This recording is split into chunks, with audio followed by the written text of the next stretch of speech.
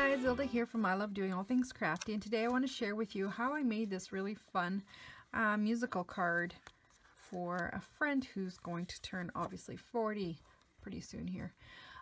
So this stamp set that I used comes from Fleurette Blooms' latest stamp release, and this one's called Beautiful Music. It's really pretty.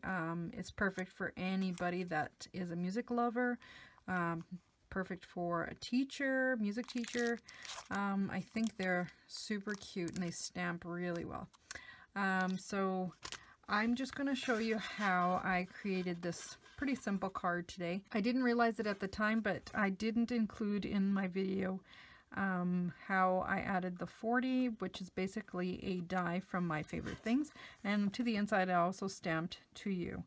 So happy birthday to you. So that's the finished card for today, and I will just add in my time-lapse video of how I put it all together.